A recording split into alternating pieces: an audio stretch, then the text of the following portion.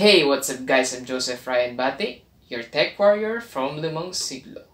Today we're going to discuss further on audio and lights. I'm also going to show you guys our setup in audio and in lights. Then I will give tips and share our experience in this matter. But before that, music on.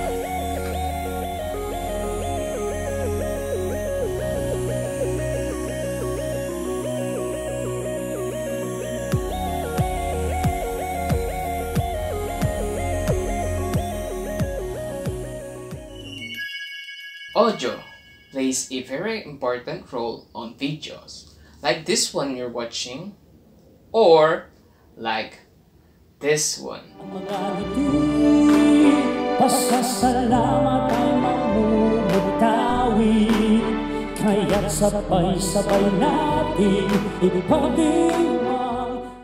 A video won't be complete without an audio. It gives life to our video, especially with music, or in film, the thing that they call sound design. Sound design is an enhanced audio of any action. It can be either recorded live or recreate it in a studio. This sort of sound adds emotion on what we see. Now, the key to a good audio is a good microphone.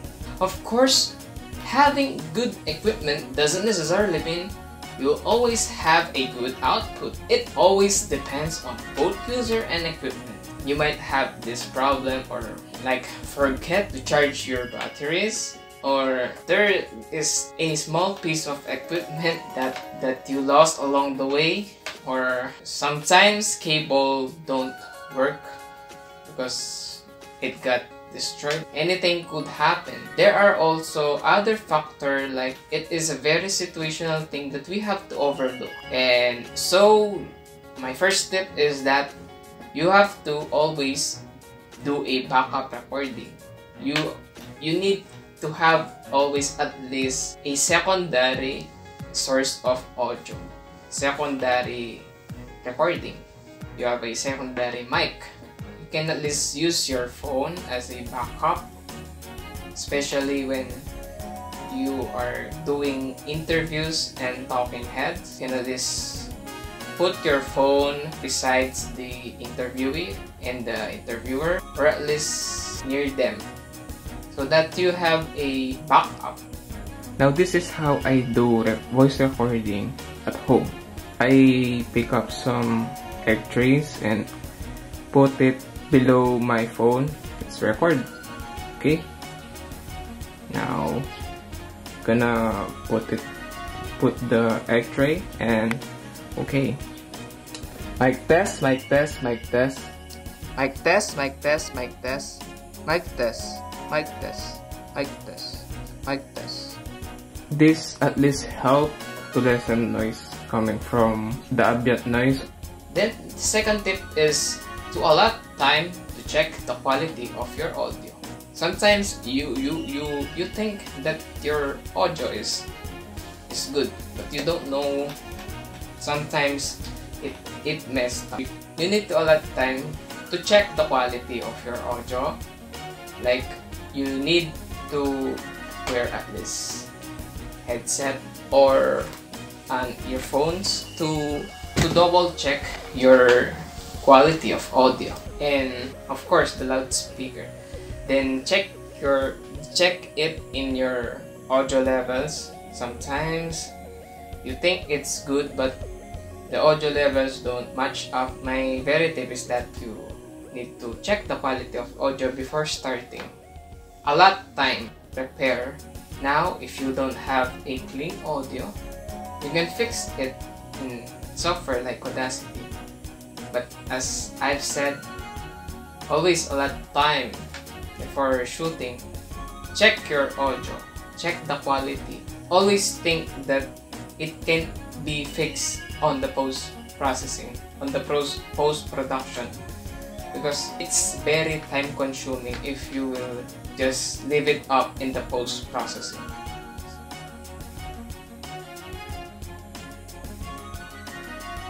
Various kind of lighting can give certain mood.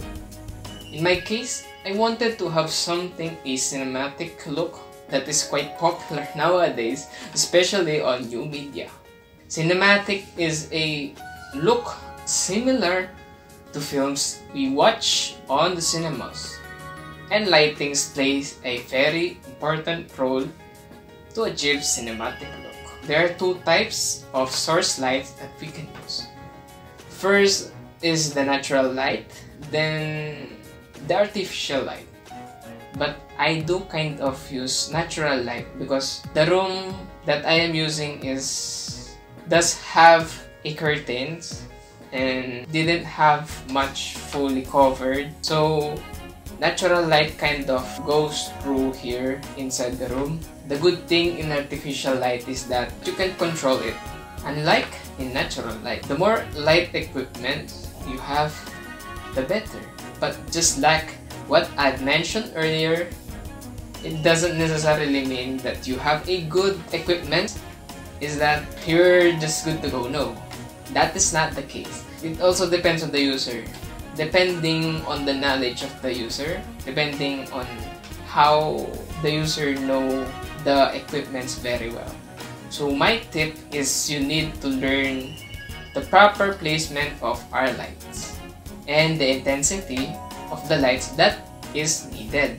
Of course, aside from the source light, which is natural light or the artificial light, we also need to learn about key light, fill light, and the backlight. Key light usually is the first and the foremost important part of lighting that we need to have. It covers majority of the lighting in this setup. It gives highlight to our subject. Usually it is placed 45 degrees in front of your subject. It can be either a hard or soft. Soft, which means it has a diffuser, like this one. It has a softbox in the form of a lantern. It is shaped like a lantern, that is why it's called a lantern light. Then let's go to the fill light. Fill light is one responsible in exposing the shadows that the key lights gives. So if you do wanted to lessen your shadow or at least make it disappear, you need a fill light. With that, usually fill light is positioned at the opposite angle of your key light. The strength or the intensity of your fill light depends on the mood that you wanted to do. Depends on the mood that you wanted to express. Fill light determines the shadow, the contrast, and the brightness of a scene. And let's go to the backlight. Backlight is just as what it is, as what the name suggests. Backlight is basically lighting that is at the back, at your back, or in my case, it's not really at my back, like back, but it's almost on my side, but it does count as backlight. As how it is positioned in my case, backlight this gives quite the color on my side of my face, and in some case backlight is used to highlight the hairline, or at least this the shoulder. Mostly backlight is used for artistic or creative shots to add more details that make your image or the subject pop out. To me, it is a combination of learning from failures and experimenting, because sometimes it depends on what mood you wanted to show your audience. This lighting I have in here is not a good setup to use on interviews. This blue lighting is not, I won't recommend you to use it on your interviews, but on talking heads, again, it does depends, because I do wanted to use the cinematic look. To me, it is a combination of learning from failures and experimenting, and that's it for this episode of Samu-Rye. Hope you learned something and became inspired by this video. This is Joseph Ryan Bati, your tech warrior from Limang Siglo, saying bye-bye. Peace! Peace! Wacha! Wacha! Wacha! And be inspired by this episode.